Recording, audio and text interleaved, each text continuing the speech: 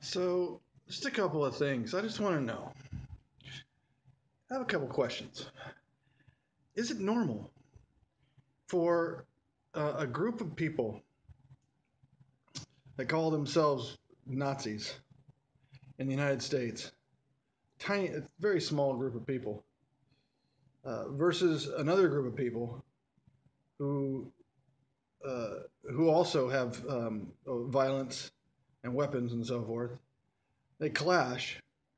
They've got flamethrowers, homemade flamethrowers against each other, and shields, and they're smashing each other and hurt and hitting each other. And then you get a car going and plowing through a whole bunch of people and dying. One guy, I think one person died, other people injured and so forth. Is that normal?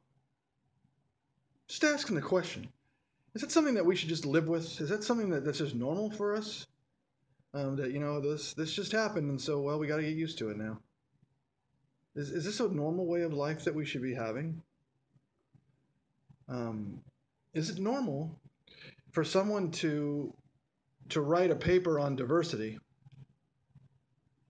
and then get fired um, because they want to promote additional viewpoints? Think about that. This guy works at Google. He writes a paper about how Google needs more diversity and how it would be really good if certain things were done in order to make the company more diverse.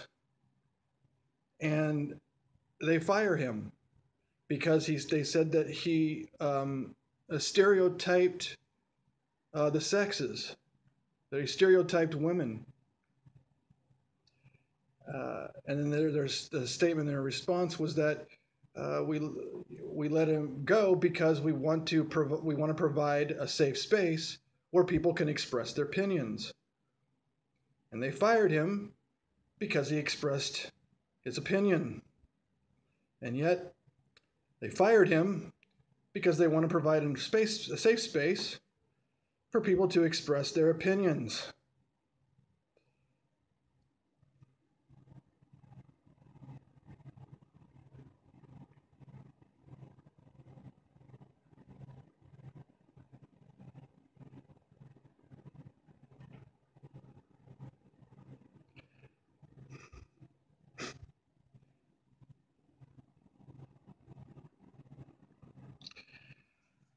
Every single thing that this president does, there are a group of people that hate him with a fervor that you can't even imagine. And this is not a small group of people. They want to take him out. They want to take us out. Do you understand right now that the, the minority, are occupying their territory in the United States? We're actually occupying their land as far as they're concerned. Or they would want us to go into the sea and perish. Just like the Palestinians would love to see the Jews be thrown into the Mediterranean Sea and perish.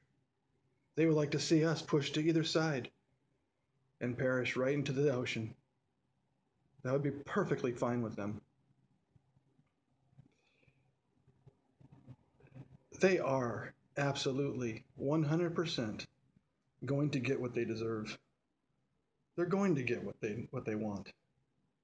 We are going to be gone. Donald Trump is going to be gone.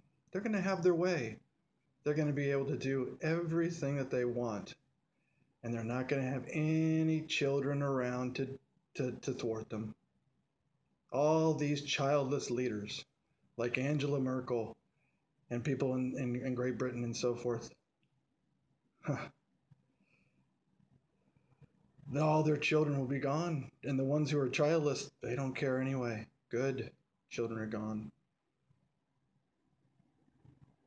A civil war has already started in this country. That's apparent.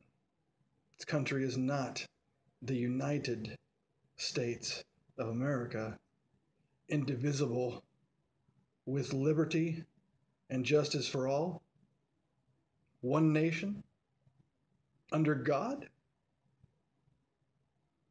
Is that what this nation is? Is that what the United States is right now? Are we one nation under God, indivisible, with liberty and justice for everyone? Or are we the divided states of America, rotting from within to this nation's sudden destruction? Which one is it?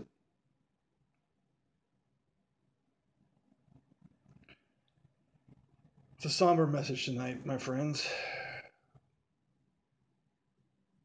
I wish I didn't have to even be talking about this, but you know what? It's getting worse. I've never ever seen images like this in my life. This is pure evil on both sides of that coin.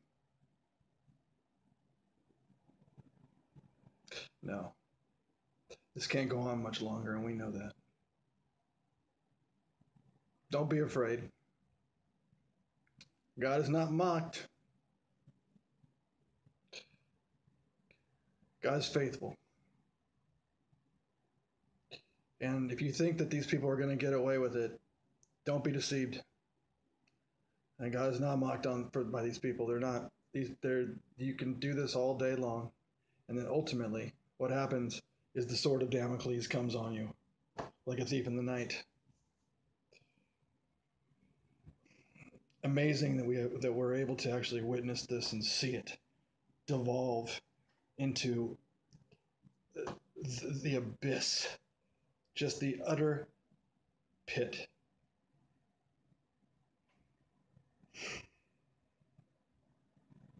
However, I encourage you to keep watching these things and to lift your head up, to look up, because our redemption is so near. Hold fast.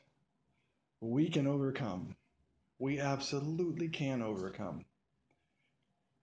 That stuff is so evil. It's so painful. It's so hurtful to watch the country that I've enjoyed living in for all these years devolve into this. However, we are only here temporarily. This is not our final destination. We're Americans now who live in America. For those abroad, you have your own things too. But we're just passersby.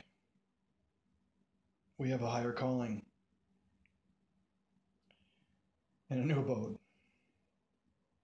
where Jesus has gone to prepare a place for us. And if it wasn't true, he wouldn't have told us those things. I hope these words are comforting here at the end. I hope you have a blessed evening. And this is my last message of the evening, so I'm going to bed. Good night.